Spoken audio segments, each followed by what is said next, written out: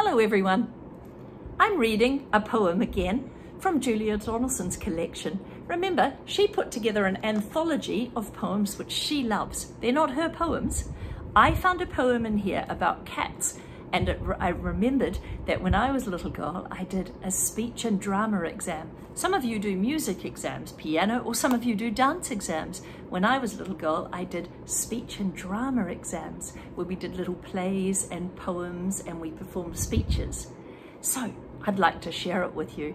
It's by Eleanor Farjeon. Cats sleep anywhere, any table, any chair, top of piano, window ledge, in the middle on the edge, open drawer, empty shoe, anybody's lap will do.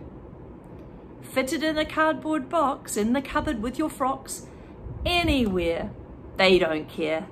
Cats sleep anywhere.